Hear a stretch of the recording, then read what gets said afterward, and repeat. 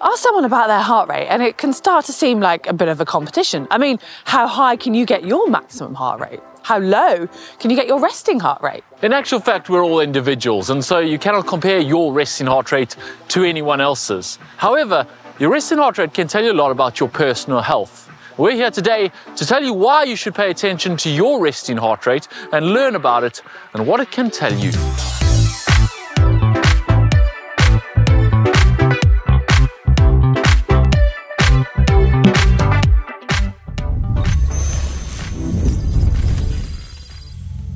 Stress, temperature, quality and quantity of sleep, health, BMI, age, medication, activity levels, these are all factors that will affect your resting heart rate. We'll look into why in just a moment, but first, what is a good resting heart rate?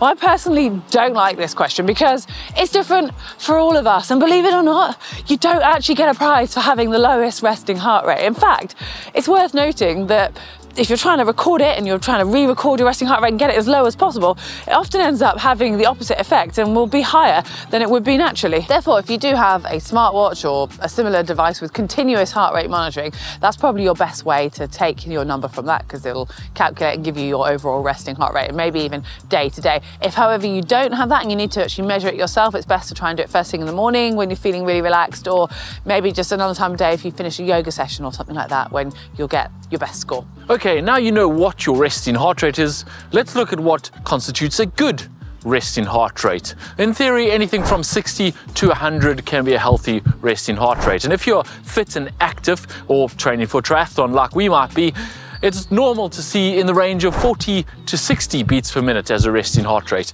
And some elites and professionals will get even down into the 30s. I've personally measured mine as low as 38 in the past. But that's the extreme, and it's not a competition. You don't have to get it as low as possible to be as fit as possible. In general, a lower resting heart rate does indicate good health and fitness, hence why you'll often see athletes mentioning how low their heart rate is.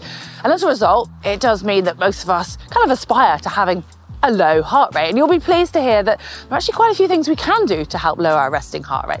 However, sadly, there are also a few things that we just can't affect. If you live a very sedentary lifestyle and you do very little activity in a day, then your heart will gradually become less efficient, meaning basically your maximum heart rate will start to drop, your resting heart rate will go up, and you'll have less of a range of your heart rate. And I think we all are aware that being active is good for our overall health, and one of the main benefactors of that is our heart. And if you are someone who has a relatively high resting heart rate because you live a sedentary lifestyle, well, you'll be pleased to hear that by doing some brisk walking, maybe a bit of jogging or some swimming on a regular basis, will all start to have a really positive effect, and it'll also reduce your chance of having any cardiovascular disease, increase your life expectancy, and I think most importantly, it'll help you to really feel good.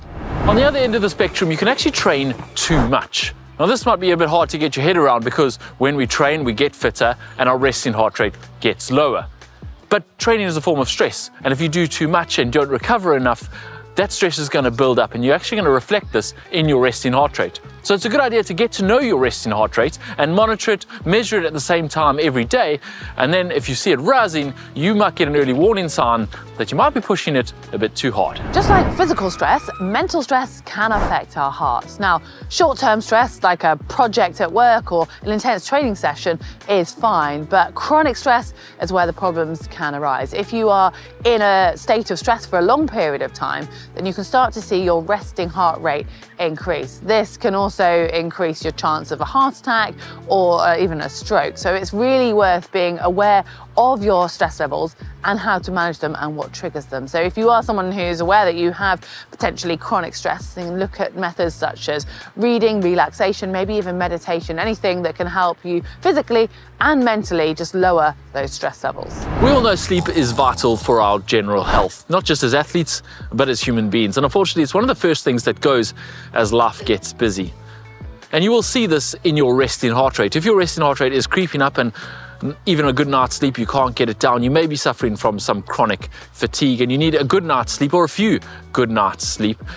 Try to improve not just the quantity of sleep, but also the quality of sleep and get that resting heart rate back down to its normal levels. If you're in an environment that's incredibly hot, then your all-over heart rate is just naturally going to be higher, both in resting and in training. So just bear that in mind before you start to get a little bit concerned.